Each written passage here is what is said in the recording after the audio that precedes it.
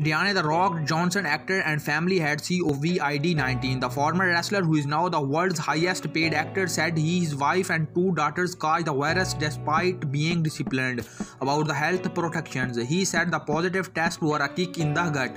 Now he added, "We are on the other end of it and no longer continuous. Thank God we are healthy." Johnson, 48, said his wife, 35, and their daughter Jasmine and Tiana, aged 4 and 2, contracted the virus about 2.5 weeks ago. They caught it from very close family friends who in turn had no idea how they have been infected.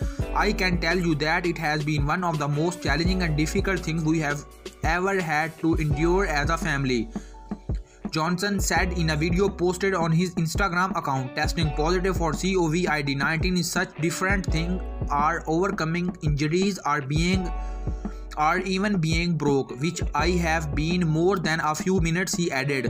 "My number one priority is to always protect my family.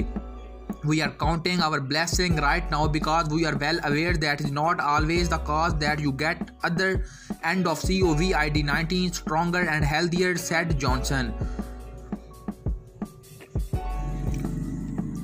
"It baffles me that some people out there, including some politicians, will take the idea of wearing masks and make it part of a political agenda. It has nothing to do with the politics. Wear you mask, it affect and it's their right thing to do it."